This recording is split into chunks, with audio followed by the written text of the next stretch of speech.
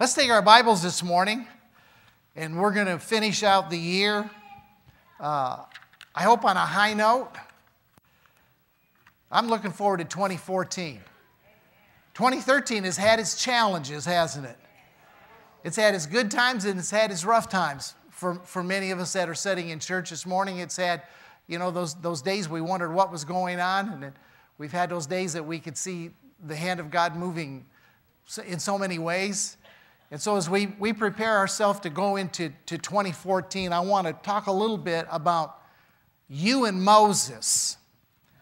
I want to start over in Hebrews chapter 11. I want to look a little bit today at the life of Moses. Hebrews chapter 11, I want to read verses verse 23 down through 27 out of Hebrews chapter 11. I'll be reading out of the New King James. If ever there was a man that was called by God for a special mission in life, it was Moses. I mean, God handcrafted this man to do everything that he did. And it took some special preparation for Moses before he was launched into the vision that God had for his life. When Moses heard the call, when he talked to the burning bush, and he was preparing himself, and he was being prepared to head back to Egypt and bring freedom to all of the slaves, all of his countrymen. The truth is, he didn't see himself like God saw him. The honest truth is, he didn't see the world around him in the same light that God saw the world around him. And when God called him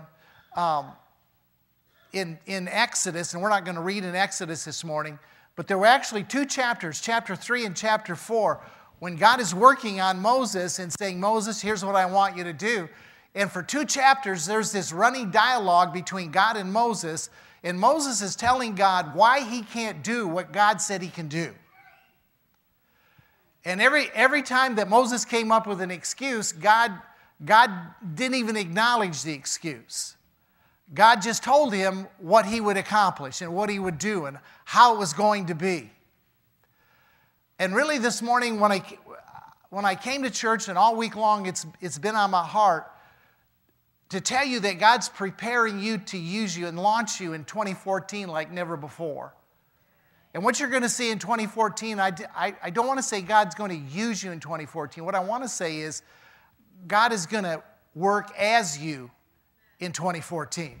And there's a huge difference between God using you and God being as you in 2014. And what you're going to begin to see in 2014 is really this effortless merging of God's vision, your vision, and what he wants to do in your life. And it's going to become the desire of your life also to do what he wants to do. There's going to be no separation of will. I've talked to enough people over the years to know that we've made this thing of God's will very elusive.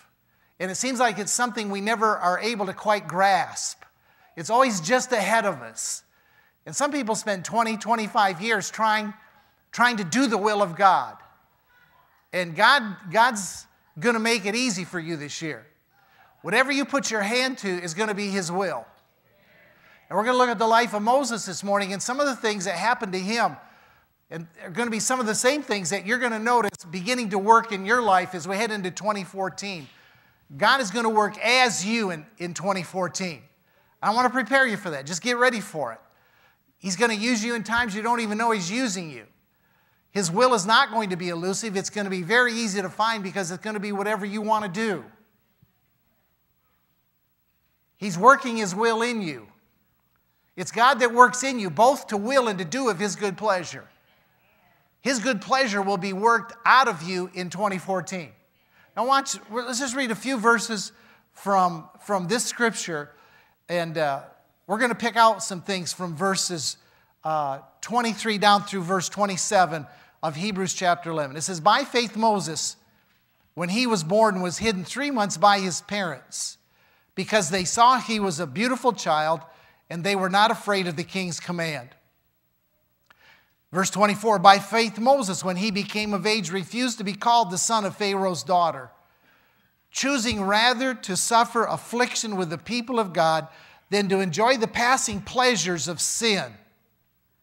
Verse 26, esteeming the reproach of Christ greater riches than the treasures in Egypt, for he looked to the reward. Verse 27, by faith he forsook Egypt, and fearing the wrath of the king, for he endured as seeing him who is invisible. Now, I want you to get ready, because God, as we say in Texas, is fixing to send you back into Egypt to bring the slaves out. He's getting ready to send you back into Egypt to bring people out of bondage to the land that he's promised them. And as he prepares us for that, that's really why you've been going through so much change. Am I the only person this morning that feels like their life has been going through a lot of change? You've been going through a lot of change right now, and sometimes you're wondering, what's going on in my life? Well, I'll tell you what's going on. He's stripping some things away so that he can replace what is stripped away with something new. He's letting some things die in your life. Things are not like they used to be. He's letting some things die so that he can breathe on what is dead and bring his life to what he allowed to die.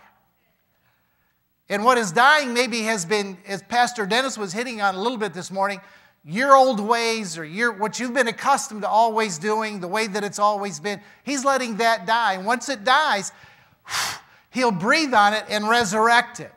And when it's resurrected, it's going to have the life of God on it and not your life anymore. Let me go beyond that. Let me tell you this morning, God is transforming you from doing something in your life to being something. There's a huge difference between doing and being.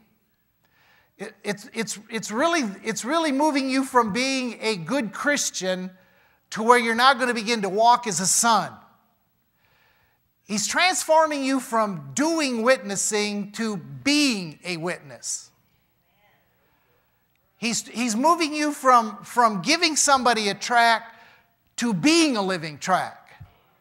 All right? He's moving you from doing a teaching to being the thing that you taught. That's walking as a son from walking as a Christian. When we walked as a Christian, we would do witnessing. We would do handout tracts. We would do teaching. But now he's moving things out of us, and he's stripping things off, and some stuff's dying, and we're going through all this kind of transition because the walk is different now. We're not walking as Christians or believers as such anymore. We're walking as sons. And sonship's a whole deeper level and a deeper walk. I laid awake one night this week, I don't know, for 2 or 3 hours, and God just kept burning into me. I'm no longer calling you to do, I'm calling you to be. So we're going to look at Moses this morning, perhaps arguably maybe the greatest leader in the Old Testament. And for him to ultimately be what God wanted him to be so that he could do what God wanted him to do, he came through this little process. First of all, it cost him everything. It cost him everything. When he moved into being and not doing, it cost him everything. And as he went through this process, he settled 4 basic issues. And as you're walking through a process in 2014, this is the last Sunday, 2013, and it's already been working in you, I know that. It's not going to just on New Year's Eve night, just all of this come. It's already been working in there, right? So as you go through this process, I want you to be aware of it, and I want you to just submit to it. Don't fight the process. Let God process you. He knows exactly how to process you. Every one of us is on a little different program because we all have different emotions and temperaments and all of that kind of thing. So God's got us all on a little different program, but the ultimate end of the program is that we be so that we can do out of the be. The first thing that Moses had to establish, and God really began to work in his life, and what you're going to work in your life, and you've heard this word quite a bit over the last few months, is this. Moses had to, number one, he had to define his identity. He had to define his identity. He was born a Hebrew slave, but he was raised an Egyptian in Pharaoh's court. So there came a time that eventually he had to make a decision, who am I? Am I a Hebrew slave or am I Egyptian royalty? There's something that's creating an identity in your life this morning. I don't know who it is or what it is, but you do. There's something that is shaping you to make you see you as you see you today. Moses went through this thing, and it says in verse 24, if you read that verse again, it says, by faith Moses, when he became of age, he refused to be called the son of Pharaoh's daughter. There was this time when he became of age, when he matured. And you've come to a place of some spiritual maturity in your life, and you had to begin now to figure out what's your identity. Now here was the deal for Moses. If Moses chose royalty, if he would have chose to remain in Pharaoh's court, he would have had money, fame, luxury. Actually, he was the Pharaoh's grandson. Pharaoh's daughter raised him. He was actually in line for the throne. He would have had status.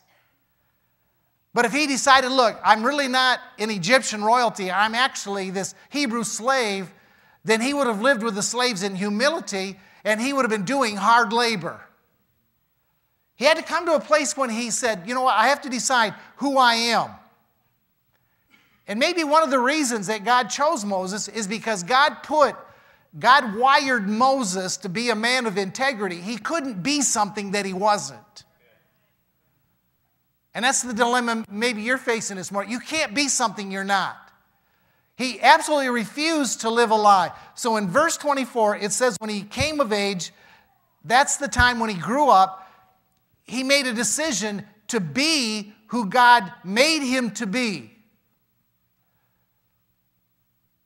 Most of us that have come up in church, and we've been in church for years and years, we've been more concerned about what we're going to do than who we be. One of the major causes of stress in our life is trying to do what we aren't. We constantly are trying to do something we aren't. And so when Moses made a decision as to who he really was, it was so that he could do what he really was. Most of us are more concerned about what we do than who we be. And what God is doing today, He's doing this changing in us. And He's working in us so that everything we do is going to emanate out of who we be. For example, in Acts chapter 1 and verse 8, it says, "You shall receive power after the Holy Spirit has come on you, and you shall be my witnesses in Jerusalem, Judea, Samaria, and the uttermost parts of the earth." Now, can you see that the doing, the witnessing in Jerusalem, Judea, Samaria, and the ends of the earth come as a result of receiving power when the Holy Spirit has come on you? So the doing is arising out of the being. When you are anointed with the Holy Spirit with power, then you can do. Can you see how many times we've tried to do outside of the be? Now, this is a very simple illustration that we can all relate to. But we've been caught up, and we've had a lot of teaching about what we need to do. And that's where we've concentrated on, and we can pressure, and we can manipulate, and we can get people to do. But the do doesn't last, and it's not out of the heart because it's not who we are at that point. So what God is working in us, He's working the be in us. And when the be in us all of a sudden hits together, I'm going to tell you, the do is going to be awesome. Right now, I worry about the do because we have a lot to do. And we aren't at the point of be to where we're doing. And so some are still doing even though it's not them. And God is changing that. If you'll be what God made you to be, the stress level goes way down in life. If you'll just be what He wants you to be and let the do come out of the be, the stress level goes down. And God has made all of us to be. let me give you just a couple quick scriptures. In Psalm 139, turn there with me. Psalm 139. I want you to read this out of your own Bible this morning. Psalm 139, and let me just read a couple of verses. I want you to see some be. I don't want you to think any of us are outside of this be with God. Psalm 139, and let me read verses 15 through 17. This is David speaking, and he said, "My frame was not hidden from you. When I was made in secret and skillfully wrought in the lowest parts of the earth, your eyes saw my substance being yet unformed." See, God was right there. God was right there forming you in a particular way even before you were anything. Do you see that? My frame was not hidden from you when I was made in secret, skillfully wrought in the lowest part of the earth. Your eyes saw my substance being yet unformed. Now that's a pretty phenomenal thing to see someone's substance when it's not yet formed. But what God is saying is there, I was working you to be a particular thing, to be something. And then he goes on and says, and in your book, they were all written, the days fashioned for me, when as yet there were none of them. So this whole process that he's giving here, he's saying, look, you planned my life out. You made me a certain way. You put all the days of my life into your book, even though I had never lived any of them yet. The point I want you to see this morning is that God is strong on the be. And once he gets the be right, he knows the do will come. So God's worked a whole lot more in us in these days because he's bringing out sonship. He's working to manifest sons. So he's got to work the be, and the do will automatically come.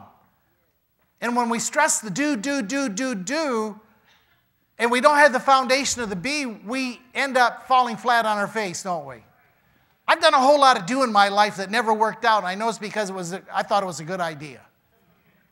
Something I came up with. I mean, I am one resourceful dude. I'm creative. I can come up with plans faster than you can work them. But that doesn't mean that it's coming out of who we be or what we're supposed to do. Right? Then in Romans chapter 8 and verse 29, it says much the same thing. It says, for whom he foreknew, he predestined. What did he predestine? He predestined you to be conformed to the image of his Son. Can you say amen? So inside of us, the Spirit is conforming that will enable you to be what God created you to be. Your talents, your gifts, your personality. And that becomes then part of your identity. And God's working that identity, and he's transforming you out of the identity that maybe your mama put on you, or the identity your wife had for you, or your friends, what they expect of you. And God has given you an identity of what he wants you to be. I want to give you one verse of Scripture that I think really is strong on identity, because essentially your identity is the same in the eyes of the Father as Jesus. That's how he sees you this morning. However you see yourself different from Jesus, that's a variance in the identity that the Father has for you. He was the firstborn among many brothers. So when we see Jesus, we see the identity that belongs to us. The Bible says in Colossians chapter 3 and verse 1, and if you have an identity that is not, when you see you, if you don't see him, then you're looking at the wrong thing. He's creating you to be as he is in this present world. That's your identity. In Colossians chapter 3 and verse 1, it says this, if you then be raised with Christ, seek those things which are above, where Christ is sitting at the right hand of God. If you were raised with Christ, there's how you need to see you this morning. That's your identity. Now I want to read that out of the Mirror Bible, because Francois really pulls this thing together in the Mirror Bible. It says in the Mirror, you are in fact raised together with Christ. Exclamation, boom. That is a fact, Jack. You have been raised together with Christ. Now ponder with persuasion the consequence of your co-inclusion in Him. Look up here. Now this is what builds identity into you. When you ponder the consequences of your co-inclusion with Him. See, what God is doing, He's building the be in you, and the way He's doing that is by letting you know that you were co-included with Christ in His death, His burial, and His resurrection. So your identity now is switching from how you see you to how He sees you. How He sees you is your true identity. How I see me is a sum total of my perception of how you see me, or how my parents see me, how my friends see me, my failures, my successes. That has nothing to do with how God sees you. God sees you as co-included in Christ. You're in fact raised together with Christ. If you see yourself any other way, if you don't have that perspective, you're seeing wrong. Can I get an amen? Now ponder with persuasion the consequence of your co-inclusion with Him. Check this out. Relocate yourselves mentally. Relocate yourselves mentally. Moses had to relocate himself mentally. He was taken as a small baby and taken to Pharaoh's court and raised as Pharaoh's son.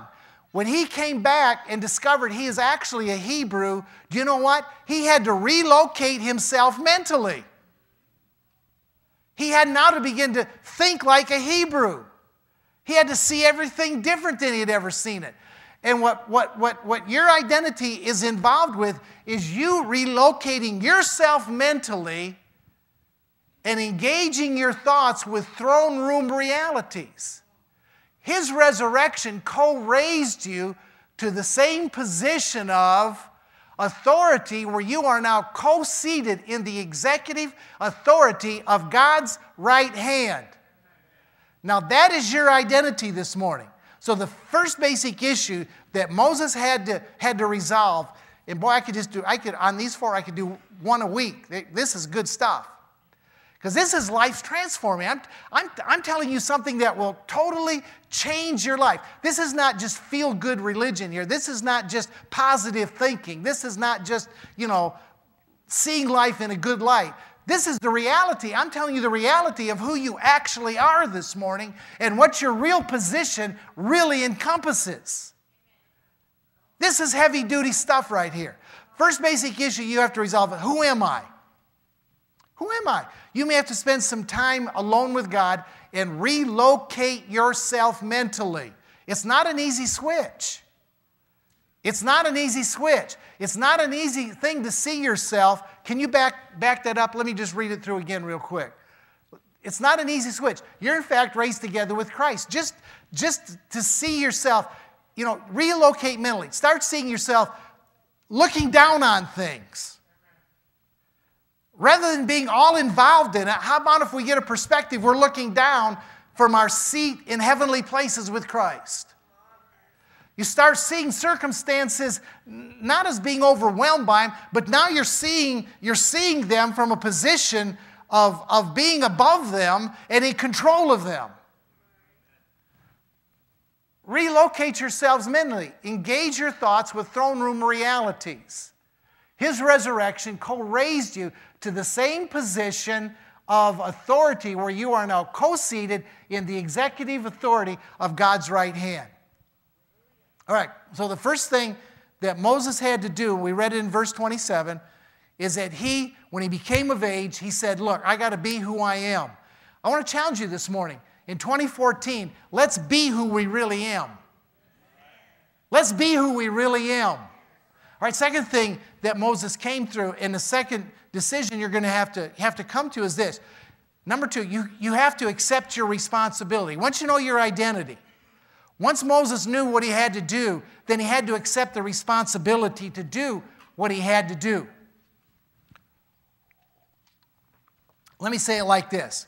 If I'm gonna be what God wants me to be in this life, then I have to stop making excuses why I can't be.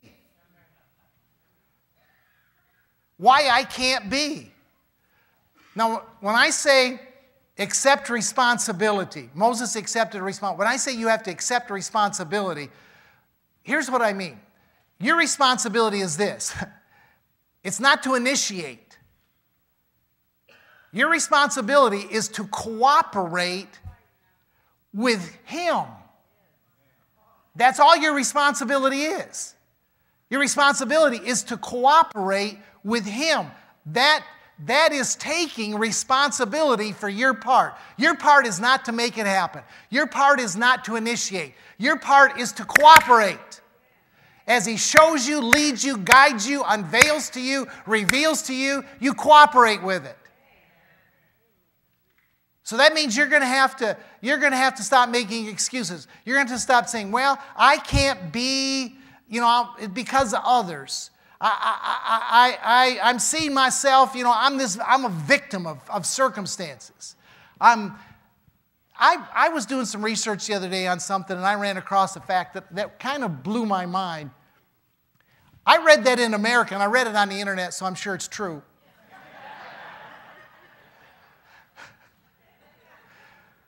I read that in America, check this out, there are now 3,000 identifiable different kinds of victims.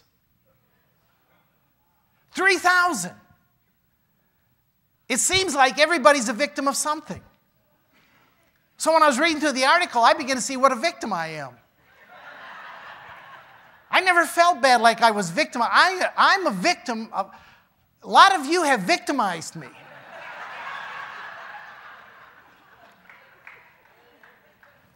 Everybody is a victim of something. You know what? Because life isn't fair, is it? Come on, let's just admit it this morning. We might as well. Life is not fair.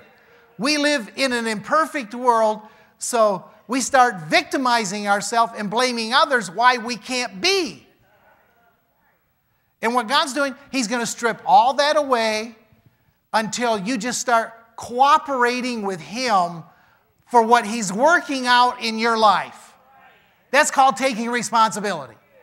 Moses had to take responsibility. And he did it in verse 24 and verse 25. If you're over in Colossians, turn back to Hebrews. I want you to see Moses taking some responsibility, some cooperation with what God was doing in his life. Let's look at this in verse 24 and verse 25 of Hebrews chapter 11. It says in verse 24, by faith Moses, when he became of age, refused, underline refused, he refused to be called the son of Pharaoh's daughter, choosing rather to suffer affliction with the people of God than to enjoy the passing pleasures of sin. So we see in verse 24 that Moses took some responsibility. He refused. He said, I'm not going to do this. That is not me. That is not what I do. And then it says in verse 25, he chose. So he did some refusing and he did some choosing. And it was in response to the influence that God was exerting in his life to go back to Egypt and deliver the slaves. And part of this process was he had to accept a responsibility to refuse and choose. It's a negative followed by a positive. Moses set a direction. He took responsibility. And Moses could have said, well, I came from a dysfunctional family. My mama gave me away. My mama shoved me out in this basket out in a river where there were alligators. She had no clue what was going to happen to me. I can't tell you how abandoned I was when I was just a child. He was a victim. I was adopted. He could have had this whole mentality. This isn't my roots. This isn't my culture. I've been messed over all of my life. But you know what? The mark of emotional and spiritual maturity is when we stop blaming others for the problems that we're facing in life. Moses grew up and made a decision he was going to cooperate with God. I mean, if a burning bush talks to you, you probably cooperate too. And so he had to refuse and to choose. He cooperated. Were there bad things that happened to Moses that we would look at that were out of his control? Absolutely.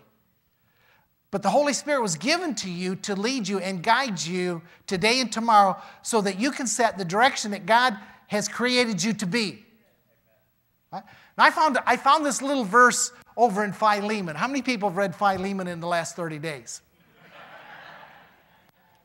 It's tucked right over there, and you don't have to turn there if you don't want to, but I found one little verse. I'd never seen this before, and I thought was really good. Philemon is tucked in between Titus and Hebrews, and it's only one chapter, but it's verse 6. And this smacks really of responsibility. Here's your responsibility right here. Watch this. It says that the sharing of your faith may become effective. How? By the acknowledgement of every good thing which is in you in Christ Jesus. So how do you do the effective sharing of your faith? How does that? It comes when you acknowledge every good thing which is in you in Christ Jesus. Now that only comes by revelation. You only get to acknowledge every good thing that is in you in Christ Jesus as the Holy Spirit shows you.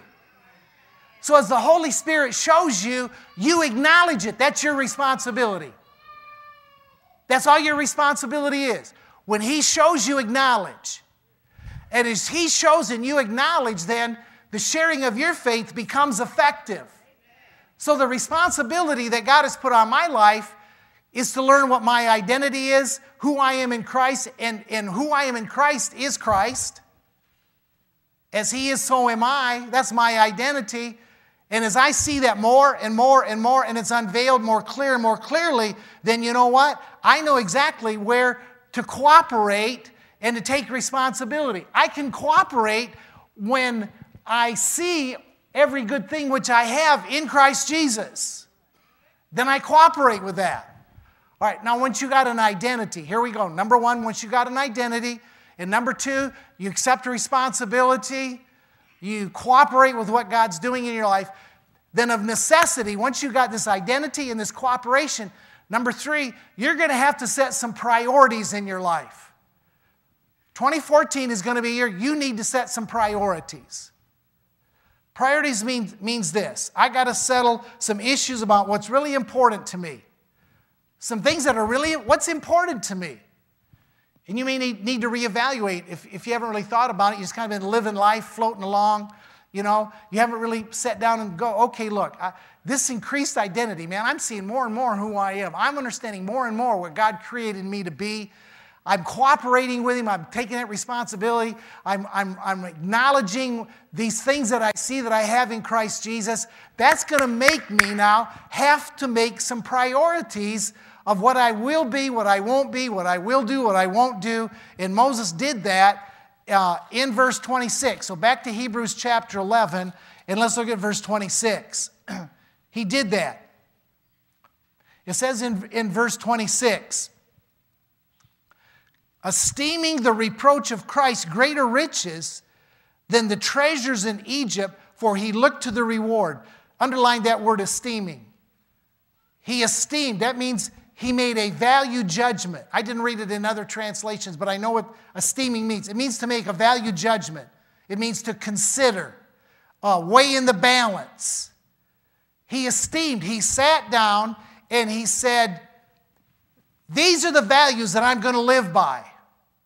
That was a value judgment. In verse 26, when he says that he esteemed, he made a value judgment that the reproach of Christ was greater riches than the treasures in Egypt. That was a judgment call. That was a value call. That was a priority call. You have to make some priority calls. Now, I want to give you some homework this week. It's New Year coming. Instead of making a resolution, please don't make a resolution. All you're doing is making a law. And Christ is the end of the law for everyone who believes. So don't tell me you're going to lose 15 pounds, and then I see you in February and you've gained 15 pounds. Because you made a law, and as soon as you make the law, you're going to break it. It has the power. the strength of sin is the law, right? But rather than making a resolution, I want you to sit down and I want you to make a list of values. I want you to say, these are the things that I want to build my life around. You're recognizing identity.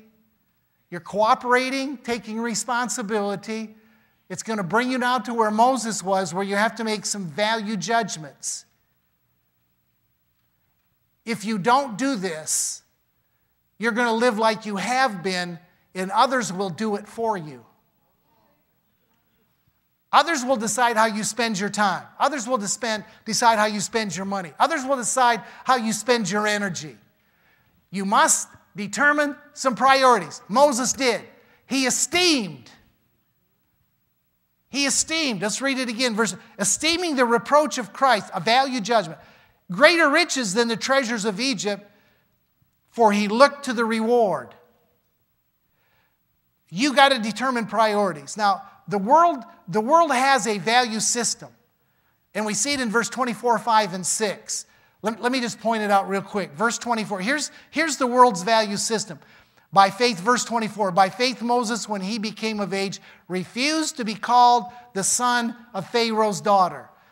He refused to be called the son of Pharaoh's daughter. By refusing to be called the son of Pharaoh's daughter, he was rejecting the value of power and prestige. Can you see that? The world has a value on power and prestige. A lot of people looked at Moses and said, Moses, you need to have your head examined, buddy. You got it made. You are in line. Do you understand what you're passing up here? God did a masterful thing at setting you in this place. See, he had to make a value judgment. Then in verse 25, it says, choosing rather to suffer affliction with the people of God than to enjoy the passing pleasures of sin. There's a second value that the world has. It's pleasure. It's pleasure. If it feels good, pleasure. So we see power and prestige, verse 24, is a value the world has. The world has a value of pleasure. And then in verse 26, it says, esteeming the reproach of Christ greater riches than the treasures in Egypt. Man, those treasures in Egypt are possessions. Those treasures in Egypt, he had to make a value determination, a priority that power, prestige, pleasure, and possessions were not what he was after. And in its place, in verse 24, he's really saying that God's purpose is more valuable than the power and the prestige. And he's saying in verse 25, God's people are more valuable than the pleasures. And in verse 26, he's actually saying God's peace is more valuable than the treasures or the possessions. So we look at the world has a value system that Moses pushed aside. He made some priorities. He pushed aside the power, the prestige, the pleasure, and the possessions, and he embraced God's purpose, God's people, and God's peace.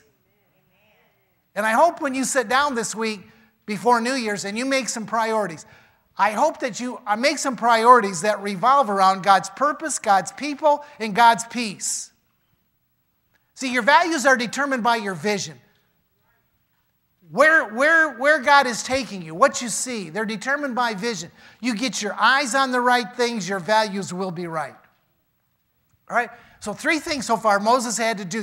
You're going to have to do 2. Because God is creating you to be, no longer to do. He's bringing you into sonship, not just being a Christian. Whole lot deeper walk. Whole lot stronger. Involves identity, responsibility, or cooperation with what God's doing. It involves making some priority calls in your life. All right, then what sews all 3 of these together and what really brings the cement is what I see in verse 27. In verse 27. He made the 4th choice in 27. It says, by faith he forsook Egypt, not fearing the wrath of the king, for he endured as seeing him who is invisible. Now let me look at this again. By faith he forsook Egypt, not fearing the wrath of the king, for he endured as seeing him who is invisible. Here's the fourth thing Moses had to do. He had to choose who was going to be the authority of his life. He did not fear the king, verse 27, but he endured as seeing him who is invisible. So Moses had to make a determination. Is the king or he who is invisible, which one is going to be the authority in my life? Now you're going to have to make a choice. Look at me this morning. You're going to have to make a choice as to who is the authority of your life. Now you got two choices. You or God. There's only two choices. Ultimately, they're going to be the authority of your life. You or God. And you will pick the one that you believe is sovereign. You will pick the one that you feel calls the shots. Now I want to suggest, humble suggestion. There's only one sovereign will in the universe, and it's not yours.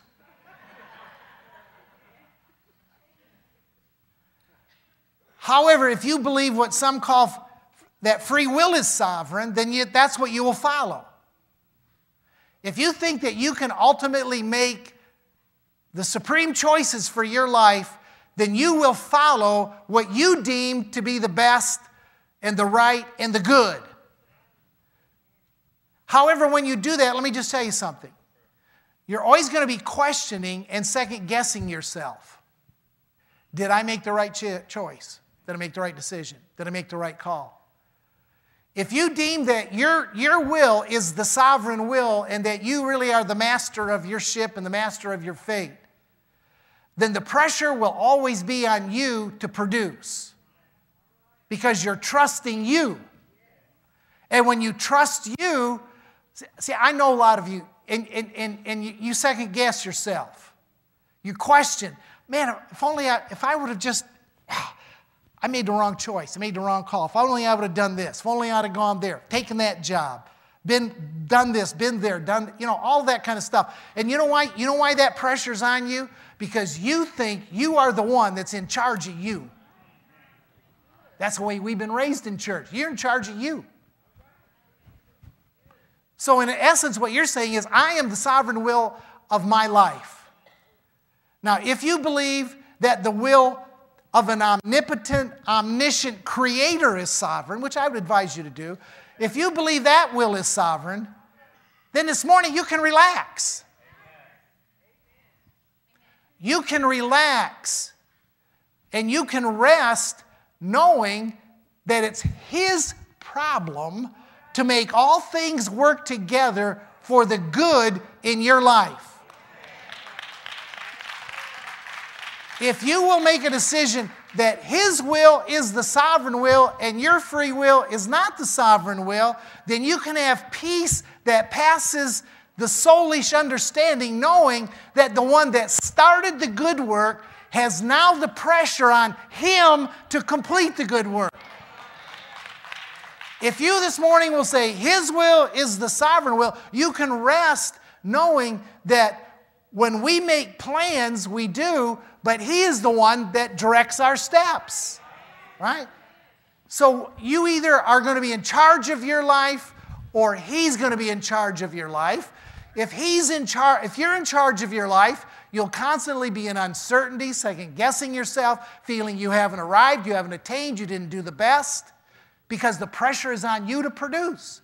However, if you will say, I am totally under His jurisdiction, my life's in His hands, He can direct it any way that He wants to, then all of a sudden the pressure is off of you and it's on Him so that He can now do what He needs to do to make you be what you should be so that you can ultimately do what He called you to do.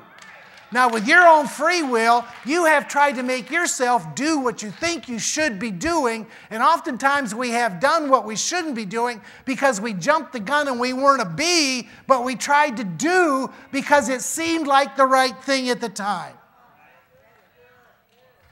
I'll tell you what Moses did. Moses made this decision in verse 27 that he wasn't fearing the wrath of the king. Instead, he said, I'm under the total jurisdiction now of this him who is invisible. Moses made a decision that the authority over his life was this invisible one that could bring to a successful conclusion everything he started. Now, some of you have not come to that place yet in your life where you actually believe that God can bring to a successful conclusion everything that he started. You have thought man could follow up. How foolish. Man can follow up what an omniscient, omnipotent God started and called from the beginning the way it would end. Somehow we've thought we could mess the plan up.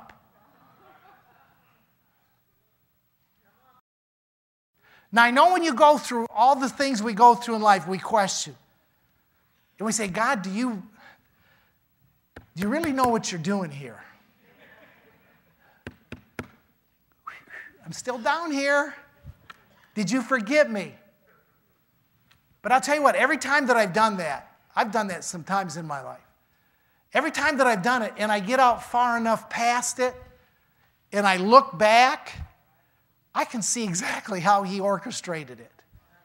I can see exactly how he brought every step into being, how he used even my bad decisions, how he just said, oh, that's the move you made? Oh, then I'll move here. That's what you figure? Oh, I'll go here. And he had, as we read in Psalm, he had all the days of my life recorded before I ever lived one of them. He already programmed in all of my messes, my bad decisions, the responses that I would make that wouldn't be correct. And in his sovereignty, he programmed all of that in. He downloaded all of it, and what printed out was his perfection.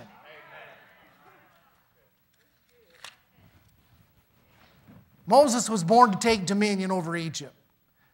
He was born, he was crafted to lead God's people out of bondage. He never made it to the promised land because he messed up. But before he could ever do, he had to be. Folks, you're going to take people out of Egypt this year.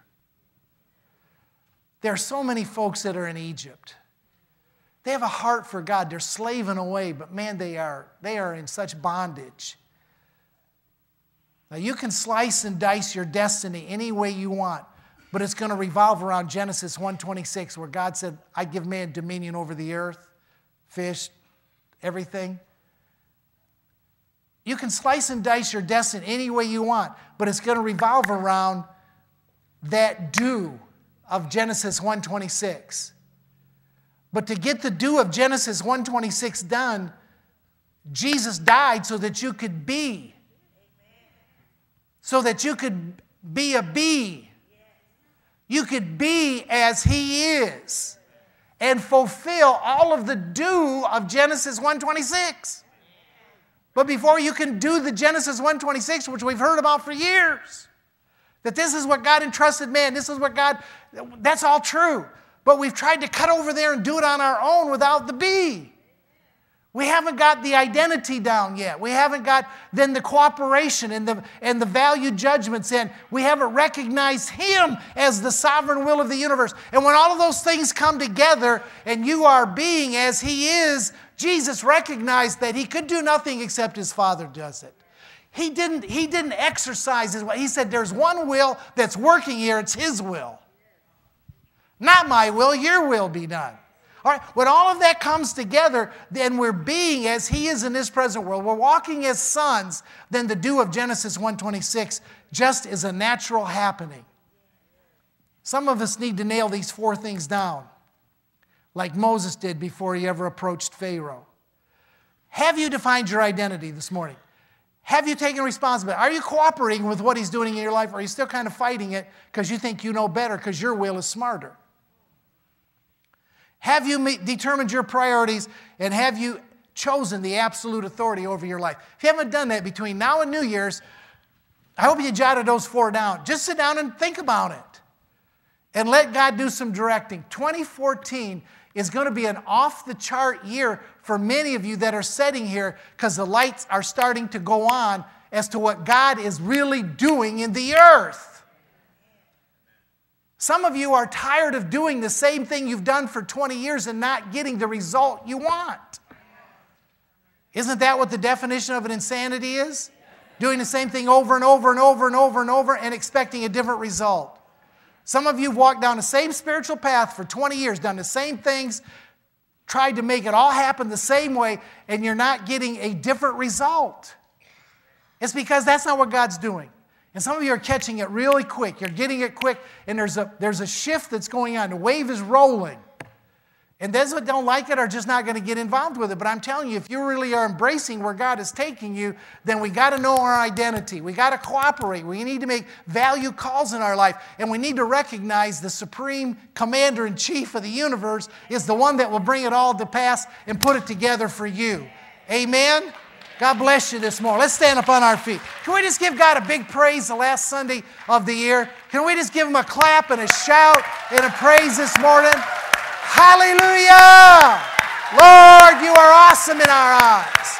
God, you are good to us, and we bless you this morning. Come on, just give Him a shout. It's been 365 days of goodness in your life. Hallelujah. Bless you, Lord.